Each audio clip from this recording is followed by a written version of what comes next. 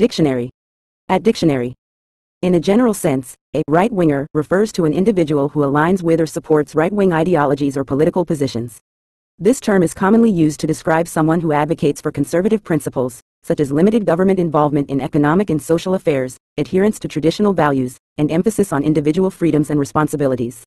Right-wingers may prioritize policies promoting free market capitalism, national sovereignty, law and order, and traditional family structures.